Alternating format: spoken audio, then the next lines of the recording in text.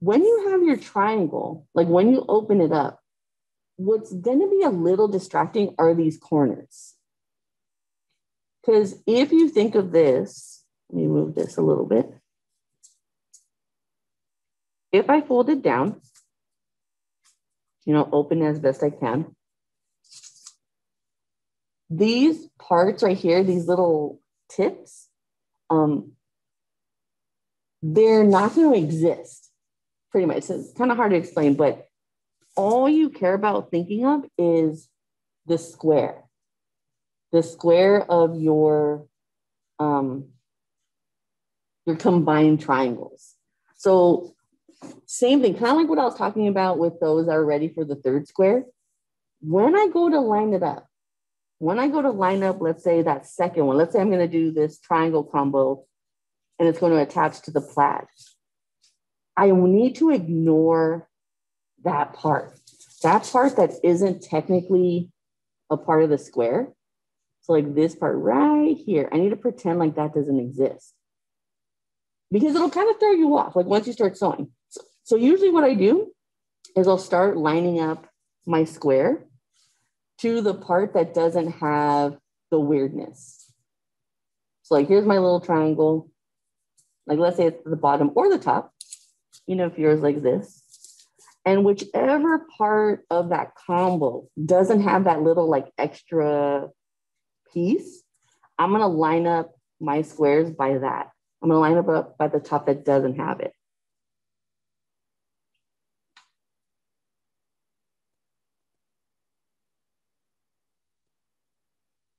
Now, if you have a paper clip, a bobby pin, this is where it's really going to come into handy because what's happening is this little extra flap, I don't say it gets distracting, but you need to like push your fabric so that way it stays in a square because it's not going to want to. It's going to want to do this or it's going to want to start to like close again, like shut itself.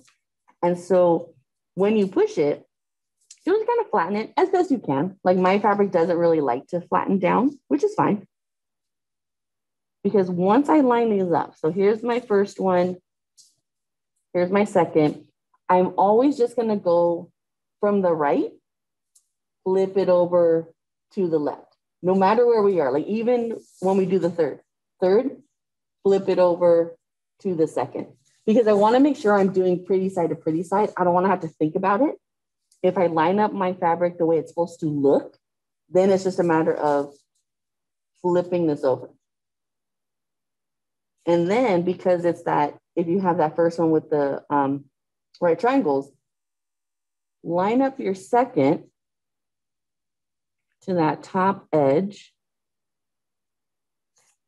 And again, what I'm focusing on is this top edge, because this little bit down here doesn't exist. Like it's not gonna show.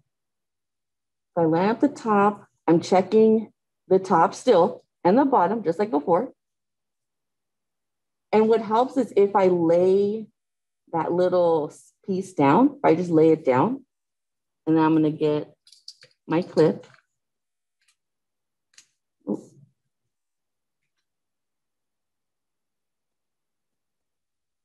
Paper clip, bobby pin, whichever. And I kind of just make sure that it's gonna lay down in the back as well.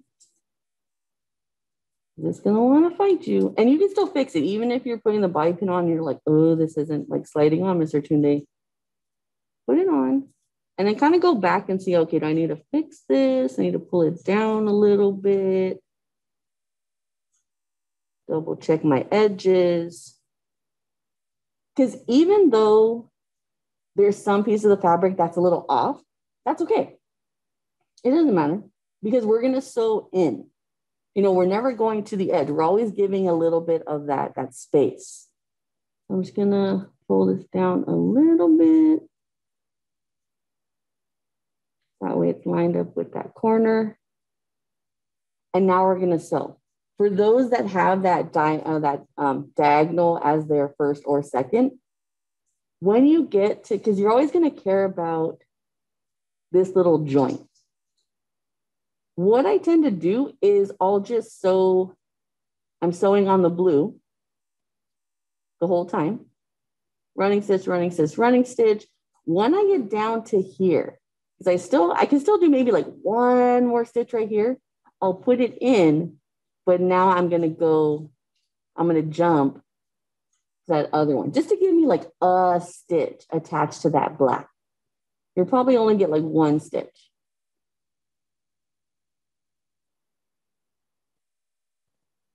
So I have my first one and I flipped over my second, my needle ready.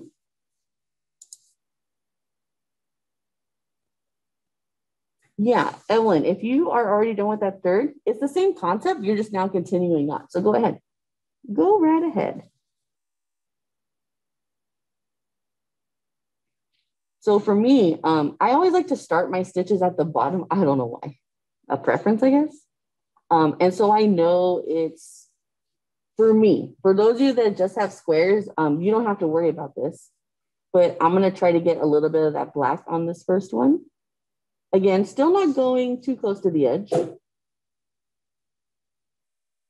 Push it through.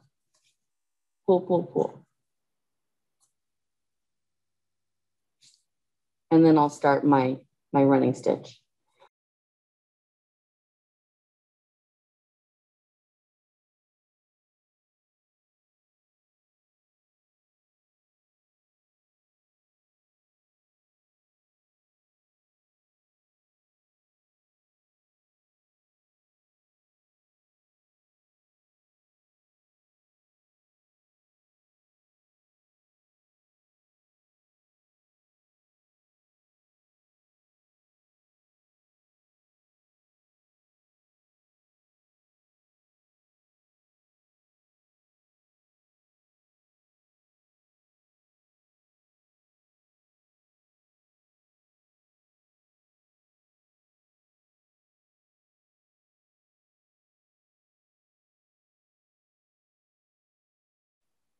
So just like before, I got that first row.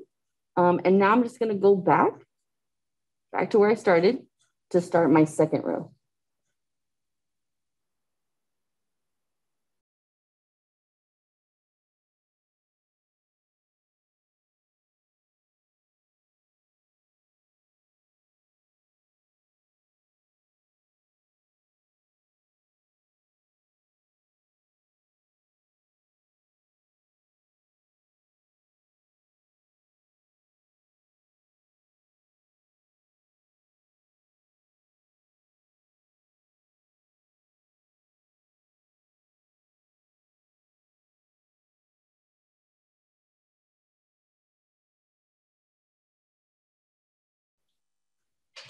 If this should ever happen, because sometimes this happens to me where I'll like turn around to finish it and I notice that there's this little like weird knot happening down the line. Kind of like a shoelace. Like if someone pulls your shoelace weird, just go back and then just slowly like go and fix that one.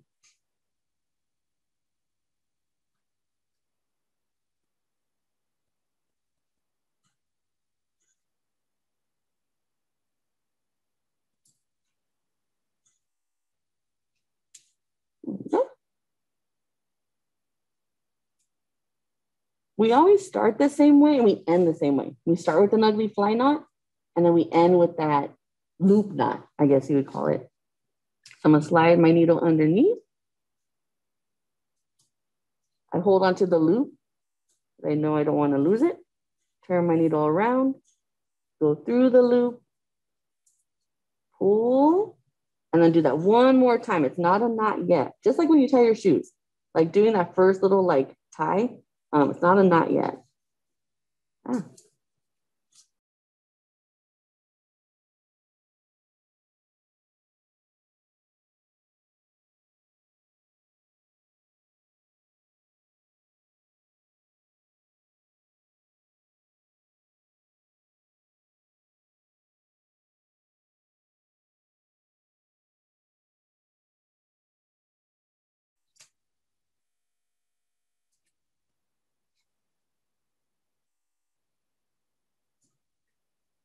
Dun, dun, dun.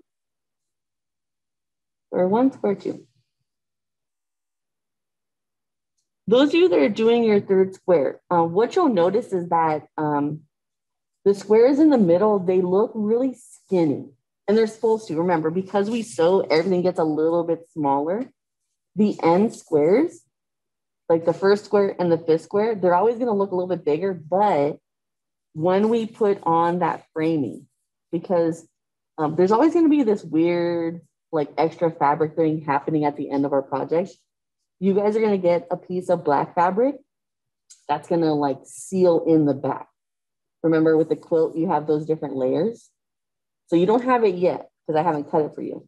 And I didn't want anyone to lose it. So you'll be getting that closer to the end. So don't worry if you're like, oh man, why do the first and the fifth look bigger? They're going to get small. They're going to get small once we start sewing it onto that backing. So you're okay. You're okay.